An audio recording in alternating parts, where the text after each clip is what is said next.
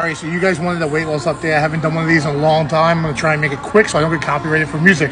So I posted this picture of myself. This is me in 2017 when I was 600 pounds. This is me basically now. I just got my license renewed like 2 weeks ago.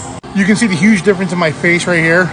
So I know some people are gonna say, well, you only lost 50 pounds in 4 years. No, I stayed 600 pounds for 4 years. I lost 50 pounds in the past 10 months.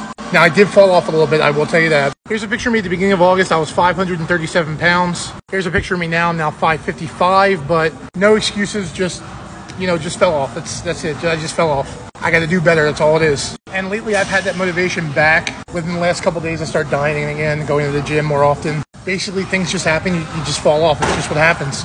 I ain't going to let this stop me. Don't worry. We all have our bumps in the roads, and we all have to overcome them. That's what we have to do.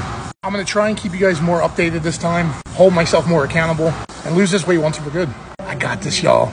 I got this.